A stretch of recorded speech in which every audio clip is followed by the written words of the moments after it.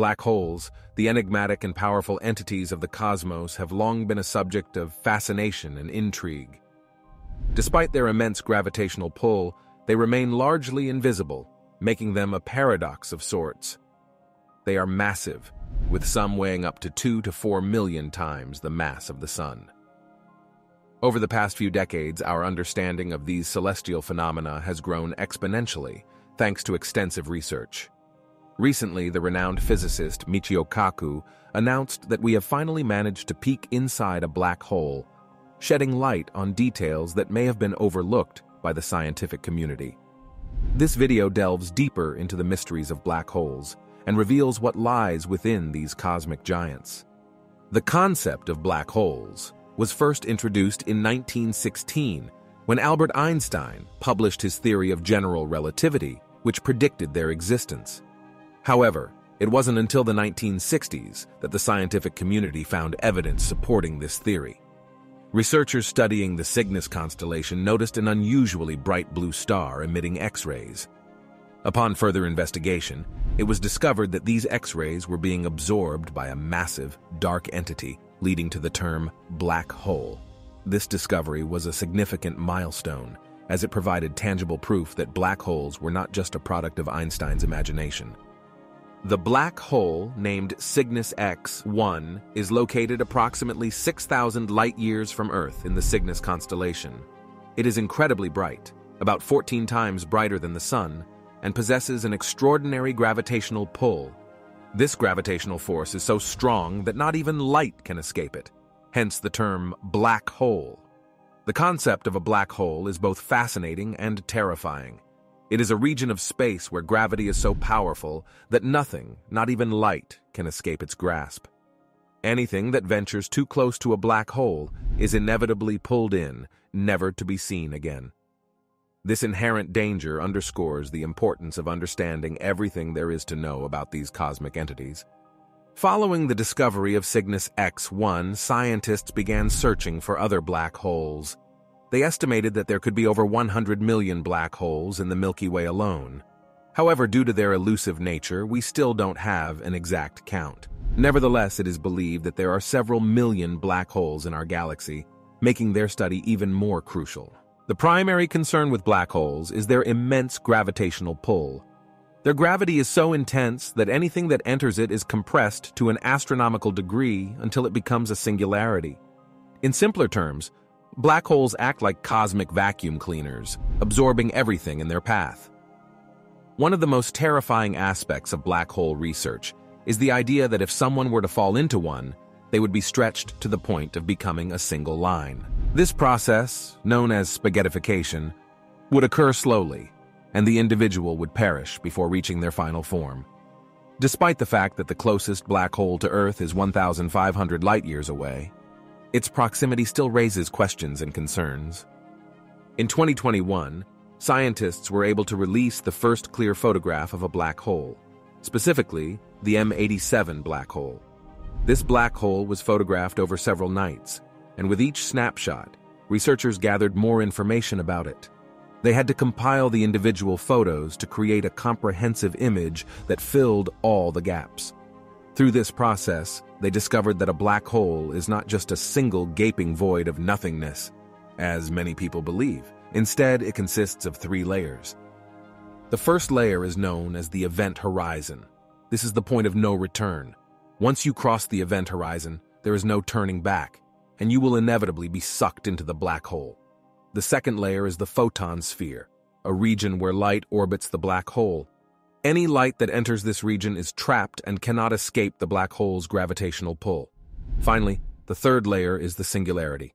This is where everything that enters the black hole is compressed to an astronomical degree until it becomes a singularity. The singularity is a point in space-time where the laws of physics as we know them break down, and we cannot predict what happens next. At the singularity, the density is infinite, and the laws of physics cease to exist. Each black hole is unique, following the same 3-layer concept but functioning differently. Studying black holes is a complex task because they can only be studied indirectly by observing the radiation they emit and the gas and dust that surrounds them. Sending a probe inside a black hole is not possible, because anything that enters the event horizon is pulled towards the singularity where it is compressed to an infinitely small point. Therefore, scientists are left with no option but to study these objects in a two-dimensional way, even though they are three-dimensional phenomena in reality. There are many theories and explanations about black holes, and each one makes things more interesting. One of the most compelling theories about the formation of black holes is that they are created from collapsed stars. When a star exhausts all of its fuel, it can no longer produce enough energy to counteract the force of gravity that is constantly pulling inward. As a result, the star begins to collapse in on itself, becoming smaller and denser. If the star is massive enough, this process can continue until it becomes a singularity. To understand the nature of black holes in depth, NASA scientists turned their attention to the core of the galaxy M87. Astronomers observed a super-powerful whirlpool of super-hot hydrogen gas that was spinning at an astonishing rate of 1.2 million miles per hour. The sheer force of this spinning disk of gas should have caused it to violently fly apart in all directions, but it didn't. Scientists deduced that there had to be a colossal mass concentrated at the center of the galaxy to prevent this from happening. This massive object weighed as much as 2 to 3 billion suns and could only be a black hole. In 1963, New Zealand mathematician Roy Kerr used Einstein's equations of gravity to provide the best description of a spinning black hole. Kerr showed that a spinning black hole wouldn't collapse into a point as previously thought, but to a ring of fire or a thin disk. The disk would be spinning so rapidly that centrifugal forces would keep it from collapsing. This spinning disk of matter is called the ergosphere, and it is the region surrounding the black hole where the laws of physics start to break down. Kerr's solution also predicted the existence of an Einstein-Rosen bridge, also known as a wormhole. This is a theoretical passage through space-time that connects two separate regions of the universe, or even two parallel universes. The idea is that if one were to fall into a black hole, instead of being crushed to oblivion, one would be sucked down a tunnel through the ring of fire and shot out a white hole in a parallel universe. To understand how this works, we need to look at the concept of space-time. In Einstein's theory, space and time are not separate entities but are interconnected, forming a four-dimensional fabric called space-time. Objects with mass warp this fabric, creating a gravitational field that causes other objects to move toward them. Now, imagine a sheet of paper representing space-time. If you place 2 points on the paper and draw a line between them, this is a representation of how objects move through space-time. But what if you could fold the paper in half and create a shortcut between the 2 points? This is the basic idea behind a wormhole. It's a shortcut through space-time that connects two distant points in an instant. Wormholes aren't just a concept of science fiction, they are a prediction of general relativity. However, no one has ever observed one directly. The reason is that wormholes are inherently unstable and would collapse almost immediately. But the existence of an Einstein-Rosen bridge would mean that black holes are not just cosmic vacuum cleaners, but could also be portals to other regions of space-time. Could we use a wormhole to travel through space and time? Unfortunately, the answer is probably no, at least not yet. Even if we could stabilize a wormhole, it's unlikely that we could use it to travel faster than light. Einstein's theory of special relativity predicts that the speed of light is an absolute limit on how fast anything can travel through space-time. But even then, the theory of wormholes and black holes as pathways to other parts of the universe or even to different times has been a subject of fascination and speculation among physicists for decades.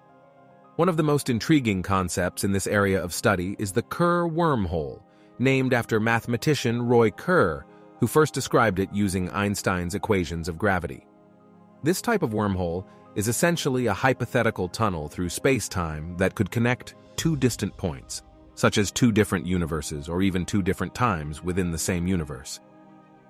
The KERR wormhole is often visualized as a ring-shaped portal, similar to the looking glass in the story of Alice in Wonderland. Just as Alice was transported to a world where animals spoke in riddles and logic didn't always apply, Passing through the KERR ring could potentially transport a traveler to another universe, or another time where the laws of physics might be very different from those we are familiar with. However, the idea of wormholes as a means of interstellar travel or time travel is a subject of controversy and debate among physicists. Some have pointed out that wormholes, particularly KERR wormholes, might be unstable or impossible to traverse due to the intense radiation and subatomic forces surrounding their entrance. The critics argue that Einstein's equations of gravity, which are used to describe wormholes and black holes, only work for gravity and not the quantum forces that govern radiation and subatomic particles. In order to truly understand the nature of these phenomena, a new theory is needed that can unite the laws of gravity with a quantum theory of radiation.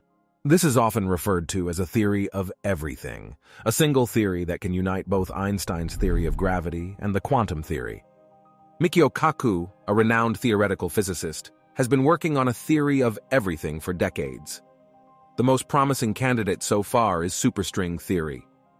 Superstring theory unites gravity with the theory of radiation. The theory proposes that subatomic particles are actually tiny vibrating strings, and that the universe is a symphony of these strings. Just as different musical notes correspond to different vibrations of a violin string, different particles in nature correspond to different vibrations of a superstring. One of the fascinating things about superstring theory is that as a string moves in time, it warps the fabric of space around it, producing black holes, wormholes, and other exotic solutions of Einstein's equations.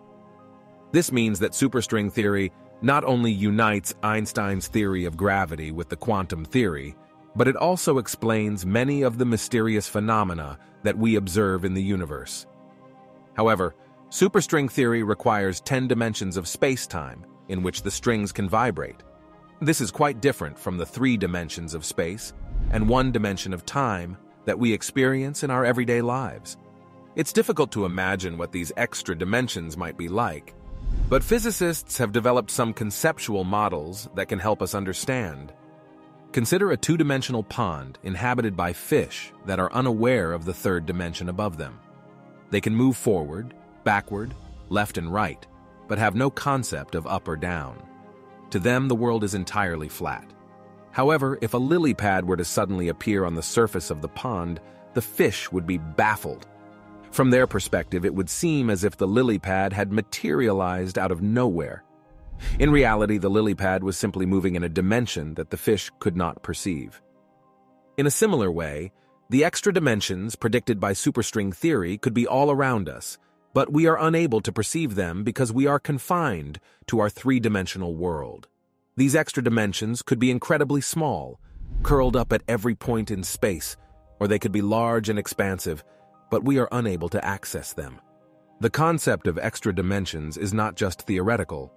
There are experiments underway at the Large Hadron Collider in Geneva, Switzerland, that are designed to detect the presence of extra dimensions. If these experiments are successful, they could provide the first empirical evidence for superstring theory and open up a whole new realm of physics. Black holes are one of the most fascinating and enigmatic phenomena in the universe.